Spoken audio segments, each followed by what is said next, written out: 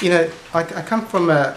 I just want to say, I come from an addictive background, and a lot of people, and there's a lot of different addictions out there, and it's a lot of people are like, I want the thing to fix me, whatever it is, whether it's George Clooney, the lottery, Lamborghini, or a thin body, or whatever it is, and if you've been, that is, if this is my view.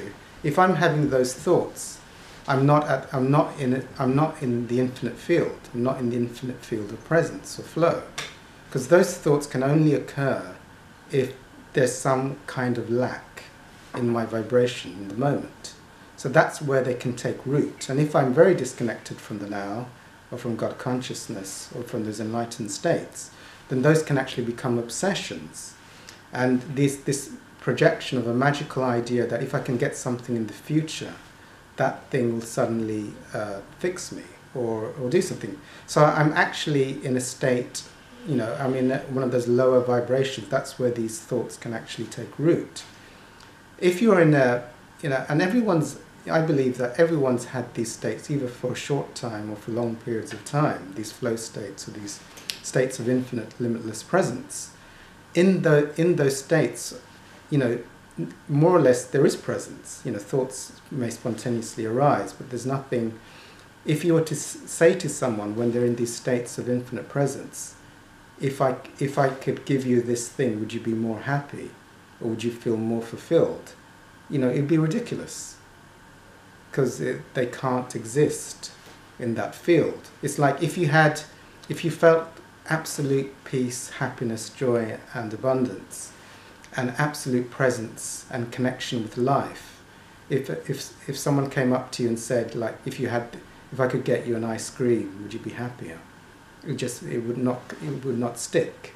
Or if I could take you to Tibet right now, would you be happier? That thought would not stick. Or if I could arrange for you to get married to George Clooney, would that make you happy? I don't know why you look at me when you say that. Well, everyone, I just... There's something about myself I just didn't know. Well, George Clooney or whoever the hot romantic... Oh, there was another Who's one. the female? Ryan Gosling. Ryan Gosling, or whoever the latest throb is. So in those infinite fields, it's preposterous that, you need to even go there or even take a trip, because you have everything right now.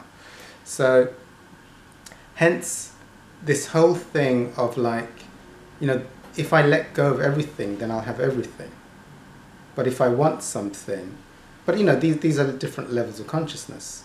And actually, also, it was Saint Francis. St. Francis said, it's not to seek love, but to be of love.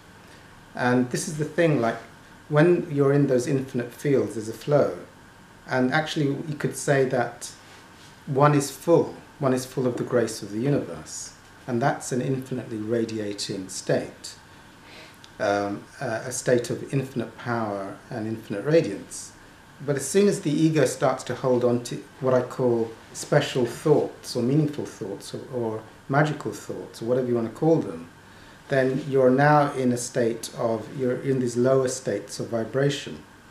So it's like, it's in my best interest to be at the highest vibration I can, and to stay away from the lower vibration, because they'll attract.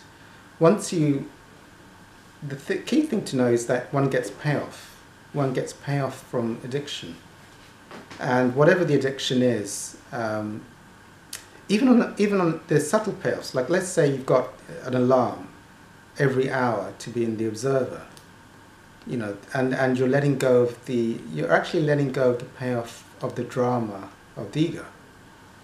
And there's a subtle, there's subtle appeal to being in the head and to be in the future and the past all the time, and to trying to be imagining how you can orchestrate life.